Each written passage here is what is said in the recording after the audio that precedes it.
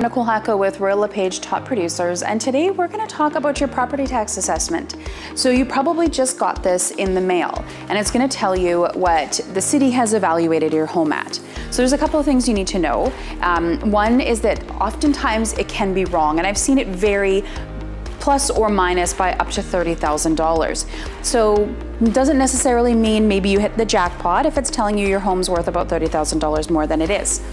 But what's also something you need to know is that if they are saying your home is worth $30,000 more than it actually is, you can have that assessment brought down. And you want it brought down because you're paying your property taxes based on that assessment.